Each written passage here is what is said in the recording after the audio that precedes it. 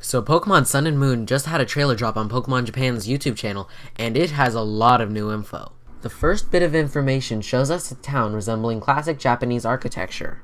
By looking at the map, I was able to pin its location to the third island, shown here. The trailer immediately cuts to an arena of sorts, and based off the design, I can assume that Pokemon contests are returning, or at least the Battle Maison. Shortly after, we get a short clip showing funny-looking water mobile homes, greatly resembling a Magikarp, a Wailord, and a Huntail. This makes me wonder what other Pokemon will become mobile homes. After a moment, we see the protagonist running up to what appears to be the lair where Solgaleo and Lunala may be caught. Based off the sun crest shown, I'm assuming we're about to go fight Solgaleo in this clip. We then cut to the Japanese town shown prior, followed by a grassy arch. Is this where we're going to be taking on the Lush Jungle Island Challenge? If you guys think it's something else, leave your ideas down in the comments below. Continuing, we see the protagonist selecting a Charizard from their menu. They are then shown to be riding a Pokeride Charizard.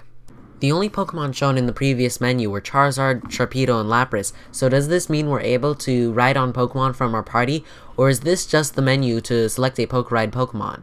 With limited information shown, it's impossible to tell for sure. We are then able to see what Stoutland looks like when he's sniffing out an item.